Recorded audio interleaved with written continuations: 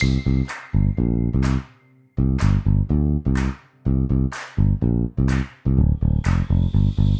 everyone, and welcome to What If Disney World. I'm Stevie. And I'm Amy.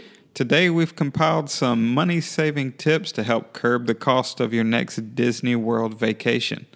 It's no secret Disney trips can be expensive, but with these money-saving tips, hopefully we can ease the burden on your budget. And just a reminder to support the channel by hitting like and subscribe. We'd really appreciate it. So, Amy, let's dive into some of our top cost-cutting strategies. Okay, so first we will talk about tips to save money on your stay. You can choose to stay at a value resort. If you don't know, there are 3 tiers of resorts at Disney: value, moderate, and deluxe, with increasing prices. The value resorts are really fairly reasonable, and they still give you that early entry perk, and that is worth staying on property for. Our favorite value resorts are Pop Century and Art of Animation because they're reasonably priced and they're on the Skyliner, so there's that ease of transportation. There's also Fort Wilderness, which is a campground. So if you have an RV, that's a very economical way to travel. That's actually what we did as a kid when we traveled to Disney World. But if you have your heart set on staying at a deluxe resort, try renting Disney Vacation Club points, or DVC points. DVC Rental Store and David's Rental are reputable businesses that allow you to rent DVC members' points, and this can save you thousands depending on how long and where you're staying. Also, be sure to keep an eye out for Disney deals. Disney runs seasonal discounts that are often significant, like up to 10 or 25% off of room prices, which can save a lot. And even if you've already booked your room, you can call and they can go back and retroactively activate that discount for you. If you're able, you can also go in off seasons like January or September. The rooms are oftentimes cheaper during these times. And similarly, Fridays and Saturday nights are always going to be more expensive. So if you're able to time your trip where you're staying predominantly Sundays through Thursday nights, that's going to be cheaper for you. All right, so the second category is tips to save money on food. So all quick service restaurants offer free water. You can get it in a cup, or you can use the refillable water stations to refill a water bottle that you bring. We have also found that at many places we're able to share meals. Like Flame Tree Barbecue has huge portions and we can split a meal there. Casey's hot dogs are enormous and we can split one of those as well, especially if you've been snacking all day.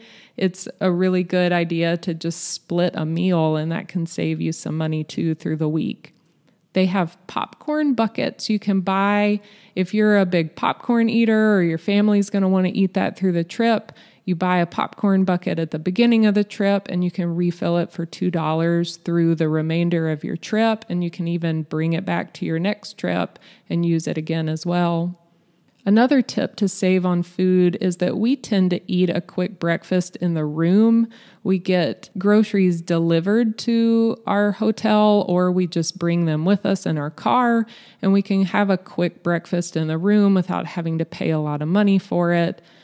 Another tip would be that some character meals are cheaper at breakfast. So say you really have your heart set on eating at Chef Mickey's or Cinderella Royal Table or Tusker House, you can have the same character interaction and experience at breakfast, but it's going to be significantly cheaper than if you ate at that same restaurant during lunch or dinner.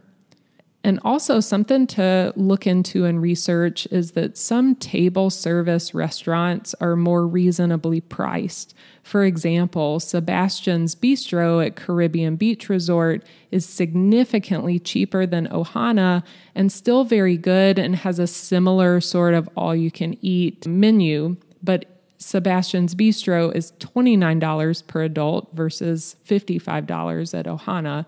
That's a really significant savings. I would also recommend that if you're not a big eater, consider skipping the buffets. especially if your kids are not big eaters, because if you go to a prefixed menu restaurant or a buffet, you're going to have to pay for everybody in your party. And if all your kid eats is one chicken nugget, you're still going to have to pay the full price for it and can't split meals. We experienced this at our Animal Kingdom Lodge stay. We ate at Boma and Jiko, and we were really shocked that our meal at Boma was actually more expensive. But that was because we were able to split meals at Jiko, whereas we were not able to do that at Boma. All right, the third category I have is tips to save on tickets. So I would recommend that you look into a website called Undercover Tourist. They sell discounted tickets, and they're a reputable site that's not going to scam you out of money, and it's possible that you could save a significant amount of money on your tickets. Also, consider skipping Park Hopper. So Park Hopper, you can add to your tickets to be able to hop to a different park in the middle of the day. However, there is plenty at each park to fill your day fully, and so it can save a significant amount of money to not do Park Hopper tickets. You could also consider doing a rest or a resort day to save on needing a park ticket for that day.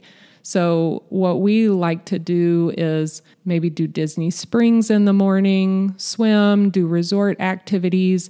You don't have to pay for a park ticket, and you can still have a lot of fun. It's a nice break, and you save that like $100 per person for that day.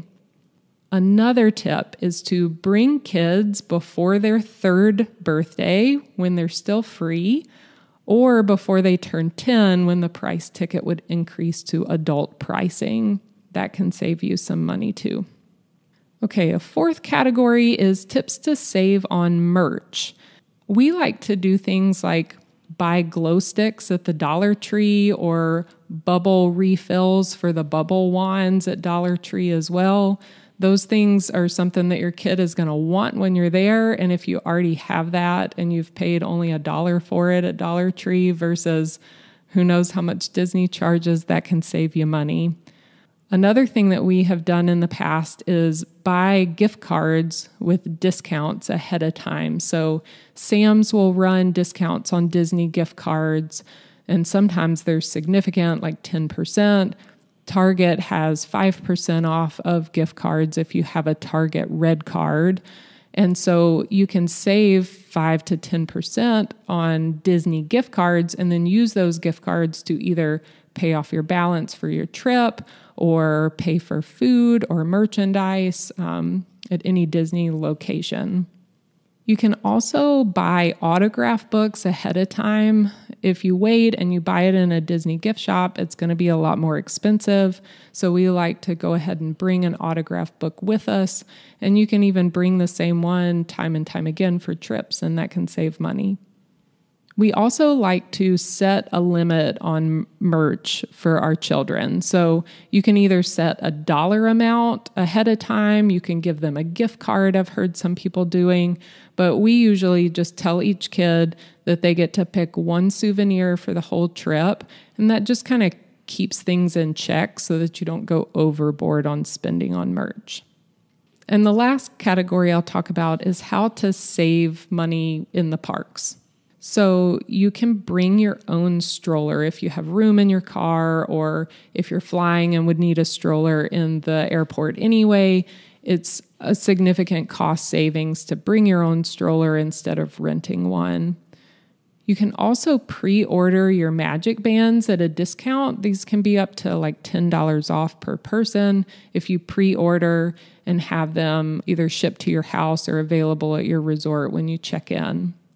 Also, if you want Memory Maker, which I highly recommend, by the way, buy it in advance. You can save about $30 if you buy it in advance versus paying for it closer to your trip or after the fact. And then in our experience, Genie Plus isn't as necessary for some of the parks. I think that you can buy Genie Plus for Magic Kingdom days and Hollywood Studios days, but it's not as necessary for Animal Kingdom days and Epcot days. And so at $15 a person, that can save you some significant amount of money too if you just limit the days that you buy Genie Plus. And for the rides that are the individual Lightning Lane rides that you pay even more for, try to rope drop those. Get those out of the way early when crowds are low, especially if you have early entry, and then you don't have to pay that extra fee for them. Oh, those are some good tips. And some of those provide big savings, and some are smaller, but every little bit helps, right? We hope you found these tips helpful. And again, please like and subscribe. There'll be more tips and more what if videos coming soon.